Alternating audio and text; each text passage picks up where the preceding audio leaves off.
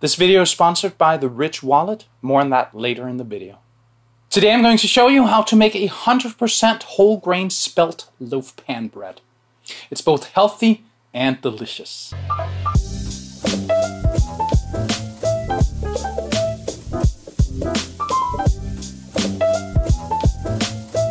Hi, I'm Sune and I'm a food geek. Today I'm going to show you how to make 100% whole grain spelt pan loaf. So what is spelt? Well, spelt is an ancient cereal grain related to rye, barley, and wheat. It's native to southern Europe, but has been grown all over Europe. It was very popular up to about the 19th century, where it declined in popularity and was replaced by more modern versions of wheat. Over the last 20 years, it's become more popular again, with other ancient grains like einkorn and korsan, which are also ancient strands of wheat. So is spelt more healthy than regular wheat? No, not really. All grains are considered healthy if eaten as mainly whole grain, and spelt has a very similar profile to wheat. It's high in carbohydrates and fiber, and also has a relatively high amount of gluten, which means that it's not something you should eat if you have a gluten sensitivity or allergy to wheat. That being said, once properly fermented, people with IBS can eat moderate amounts of spelt bread because the so-called food maps are broken down during fermentation.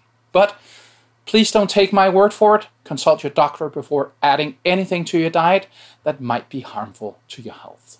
So for the last 10 years, I haven't been using a regular wallet. I use cards for everything. Even my driver's license and social security card are in credit card form.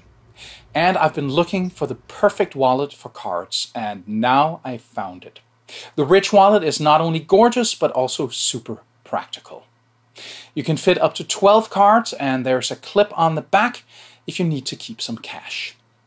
It's light and super sturdy, and the Rich team is so confident that you'll like it, then they let you test drive it for 45 days. You can send it back for a full refund if you don't love it. If you're interested, check out the link in the description and use the coupon code Foodgeek at checkout for a 10% discount. Thank you to the Rich Wallet for sponsoring this video. So for this recipe, the only flour added is whole grain spelt flour. I used the coarse kind. The salt content is 2%, which brings out the delicious nutty flavors of the spelt flour. The hydration of this bread is 75%, which is as high as I would go with spelt, since it has a tendency to become super sticky at higher hydration levels. If you were to use a sifted spelt flour, I would go even lower, 70% maximum. But then you'd also mitigate the health benefits. The inoculation is 13.3%, which is lower than the usual 20%. This is to promote a longer fermentation, which helps break down the food maps more. And if this is not a concern for you, you can absolutely use a higher inoculation to make for a faster fermentation. For this recipe, I'm trying something new. Instead of aiming for a particular weight, I'm using easy to remember numbers instead. Let me know in the comments if you prefer this format over my regular way. If you'd like to support the channel, please consider becoming a member at Patreon. You can also buy some merch or use the links in the description for tools and ingredients. Those were the words. This is the recipe. There's a link for the written recipe in the description. To a medium bowl, add 750 grams of whole grain coarse spelt flour, 15 grams of salt. Mix them together with your hands.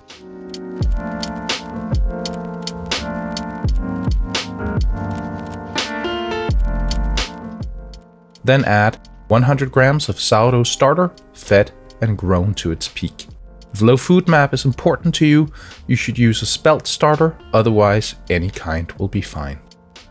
550 grams of room temperature water. Mix the dough together with your hands.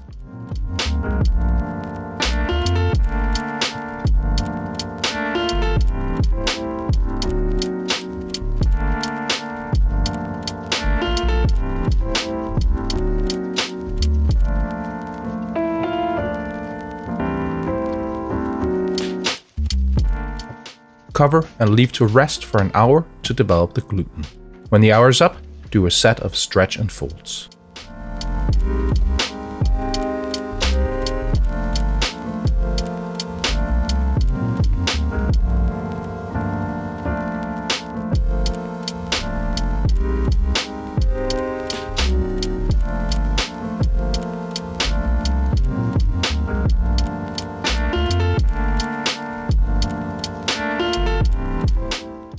Then let the dough rest for 30 minutes.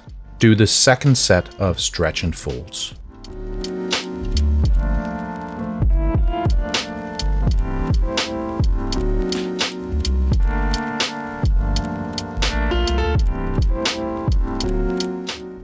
Rest the dough for 30 minutes. Do the last set of stretch and folds.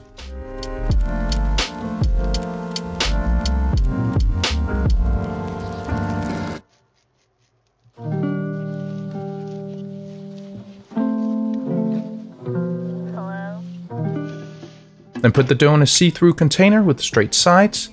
I use these really nice ones from Cambro. Then level the top of the dough.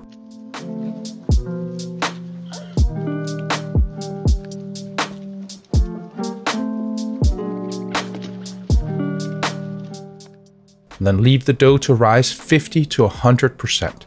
If you don't want a crack on the top, you should go for 100%. When the dough is grown, remove it from the container and let it fall out onto the kitchen counter.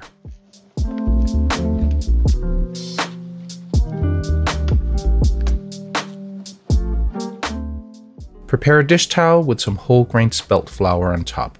Then shape the dough into a ball using your bench scraper, or you can even use your hands.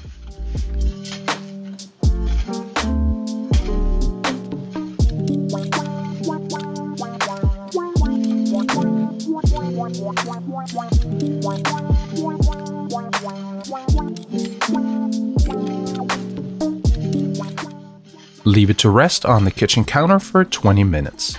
Then grab your pan. I'm using a medium Pullman. Spray it with some baking spray.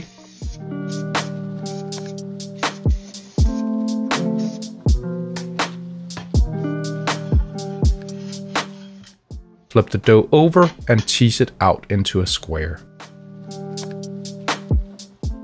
Fold out the bottom to about the middle. Then fold each side in over each other. Then roll the dough from the top. It doesn't have to be super tight. Grab the dough and flip it over with your hands. Roll it in the flour.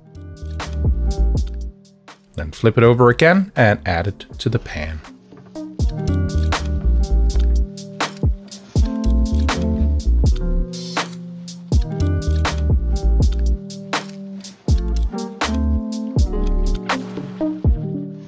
Then add the lid or cover it in some other way and let the dough final proof.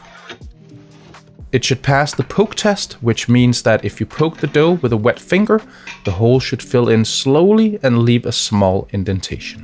When you start to see signs of the dough being ready, heat your oven to 230 degrees Celsius, 450 degrees Fahrenheit. The pan at the bottom you can use for steaming. I use convection for this. When the dough's ready to bake, boil a kettle of water. Add the dough to the oven.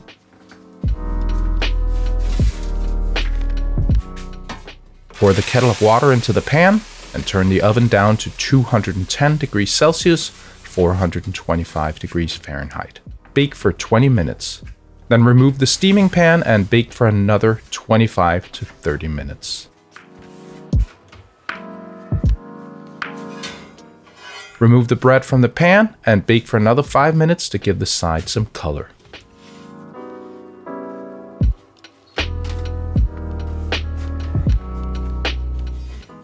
Remove the bread from the oven and let it cool on a wire rack until the center is room temperature. It takes at least a couple of hours.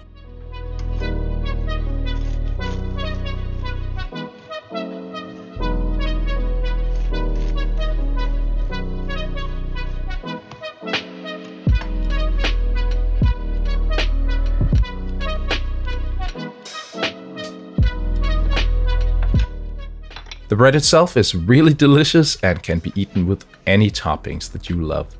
I like to just use butter, ham and cheese, or a good Danish liver pate with pickled beetroot.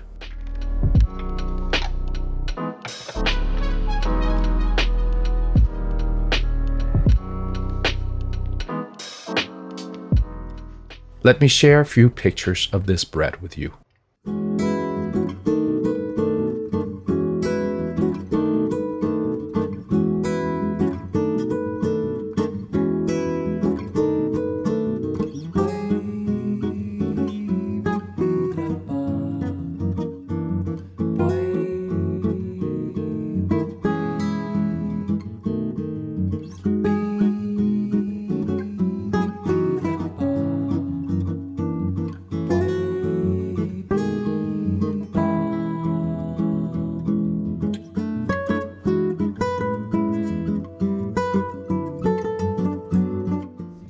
Doesn't that just look good?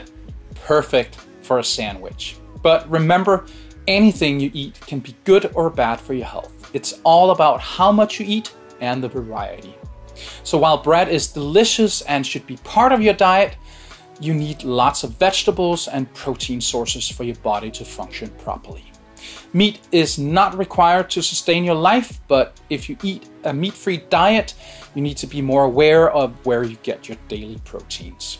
I don't usually touch on health issues in my videos, but this bread is a delicious way that you can get your whole grain. Please like, comment, and subscribe. It really helps the channel. I hope you learned something today. See you next time.